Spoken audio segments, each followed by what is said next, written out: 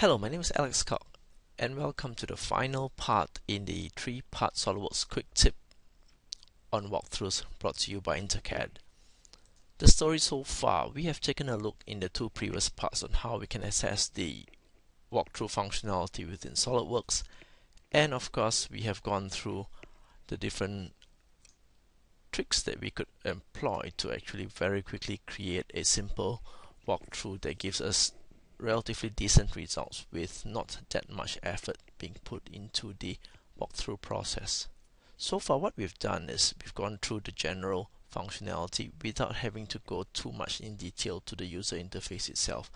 Of course there have been some issues that have popped up that we need to address. For starters, we would have noticed that the outcome from part 2 to be not exactly the smoothest in terms of transitions when it comes to the walkthrough. And this goes back to how the paths were defined, and that's what we're going to address here in part 3.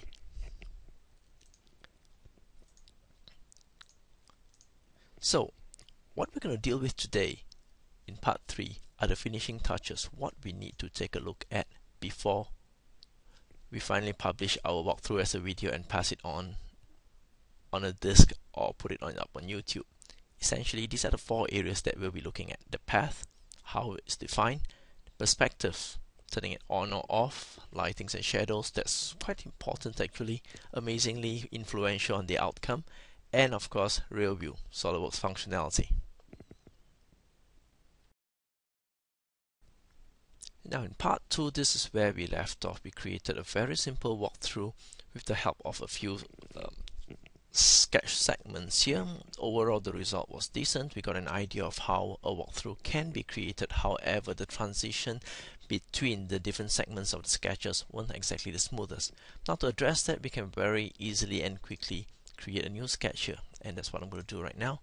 I'm just going to create a sketch from a spline, making use roughly the same locations as the existing path, and we're going to end off here. Alright, let's just say that the avatar is going to move this way right now and right down to this path up to this location. Next is, of course, we'd like to remember to turn off the sketch so that it actually looks a bit better. Same goes for this.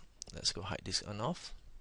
And before we go on to create the walkthrough, there are a few other things we could consider playing with. Of course, the scenes, in terms of the lights, we could turn this on and off, background, environment and all. Okay, very quickly we could change the environment to suit our requirements. Alright, in addition to that, what I had previously turned on was real view graphics and shadows. We could always turn on perspective also to give a bit more a more realistic view to the whole avatar walking around. So from this now, I'm going to just go on to add a walkthrough, and for my motion constraints this time, I'm going to go on to select sketch 2. Alright, and I'll start the walkthrough this time. Same interface pops up, we're familiar with this right now.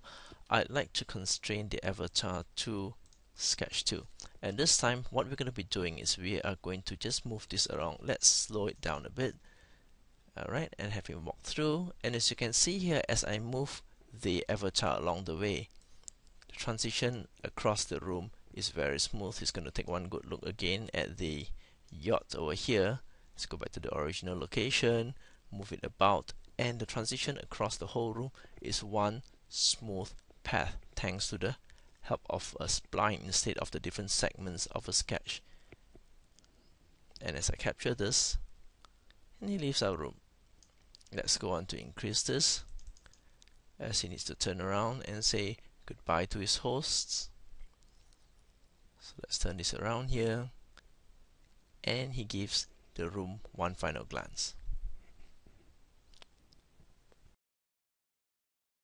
So with that simple exercise, we effectively have gone through how to access the functionality to creating a quick walkthrough, to how we can enhance the visuals, and this is effectively the final outcome with the lighting turned on quite quickly and some perspective. As you can see now, the avatar is looking around the place, the apartment, and checking the place out one last time before he steps out of the apartment.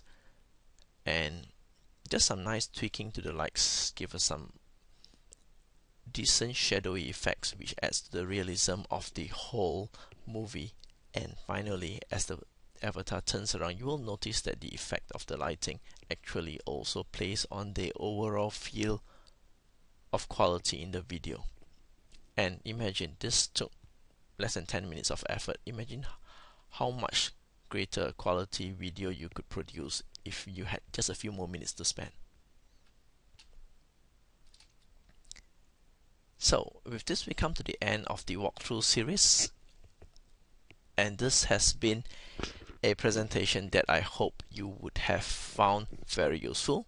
As always, for further questions, please feel free to contact Intercad at the numbers shown or the addresses through the internet.